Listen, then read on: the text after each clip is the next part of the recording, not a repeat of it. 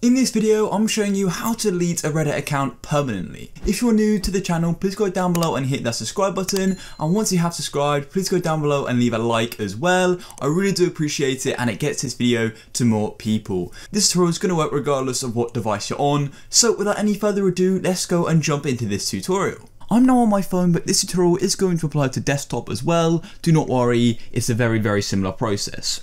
So what you want to do is open up your search browser. We are not using the Reddit app, so go open up your search browser of choice. On iPhone, this is Safari. And quickly, this tutorial is going to work on any device because we're literally just using a search browser. So yeah, it's going to be really straightforward with the help of this tutorial. So once you're on Google, of course, you want to simply come to Reddit. So search Reddit just like so and wait for it to load. Click on reddit.com like so.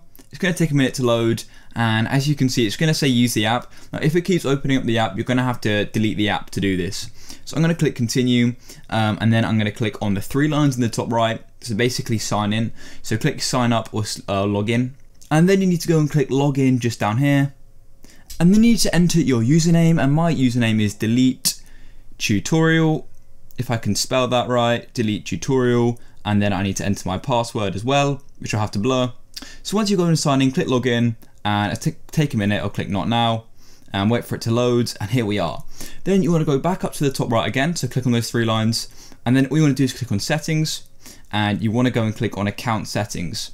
Then it's going to take you to a menu, and we'll wait for a minute to load. As you can see, it tells you all the information about email, passwords, and you want to keep scrolling down, and then right at the bottom, I'm going to have to get rid of this somehow. So I managed to get rid of that. Then all you want to do is go and click deactivate account. Click there. And as you can see, you need to go and enter your username and password again, and you can leave some feedback if you want. So what we want to do is I understand that deactivated accounts are not recoverable, and go and enter your username.